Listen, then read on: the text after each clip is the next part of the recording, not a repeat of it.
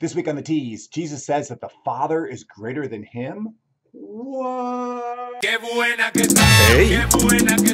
no te confundas. Hey everyone, this is Father Christian here on the Tees, the place where we tease out the scripture before we jump headfirst into it on the weekend. So this weekend we'll be talking about John 14, verses 23 through 29. That's right, open up your Bibles.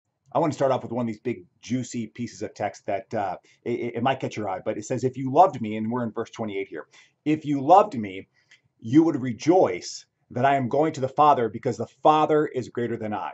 Verse 28. Okay, this is chapter 14, verse 28.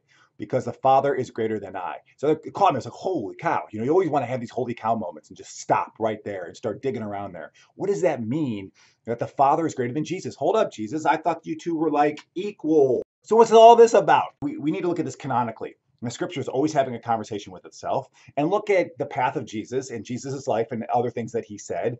But since this is the Tees, we don't want to go too deep because we want to save that for Sunday. But we also need to look at other things where other writers have talked about Jesus. Philippians 2, 5 through 11. Have this mind among yourself, which is yours in Christ Jesus, who, though he was in the form of God, did not count equality with God a thing to be grasped, but emptied himself by taking the form of a servant, being born in the likeness of men, right? So the key thing is he emptied himself by taking the form of a servant. So it wasn't about him expressing this power that he has as God. He's able to lower himself than the angels when he came down to heaven, as it says in Hebrews, lower himself than the angels, become like man, in the likeness of man, but still be fully God.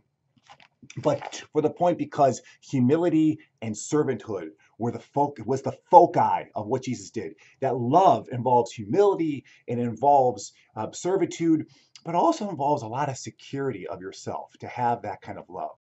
How much security do you have in God's love for you?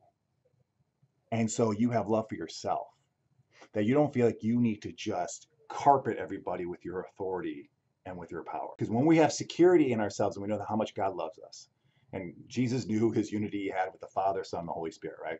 So he knows that unity. He didn't need to come and express authority and throw authority around and say, look at me, I'm Jesus, I'm the Son of God. No, to him, it was all about love, because of expressing that love, which involves humility, compassion, forgiveness. So where do you feel like that you need to express your own power, your own strength, and maybe overdo it a little bit because of your own insecurities? And that's where we're going to be going. This power of God that loves you so much that you are validated through God, and you don't need to express the other powers. That God is constantly teaching you and leading you, as the scripture says. The Holy Spirit is teaching you and leading you to cultivate you, to grow in you, to really bring out the best in you. And you don't need to externally show that on other people in order for you to feel strong. So chew on that for a little bit and bring that to church this Sunday, of how God is the one who's validating us and completing us, and we don't have to externalize anything. All right, God bless you. I'll see you this Sunday.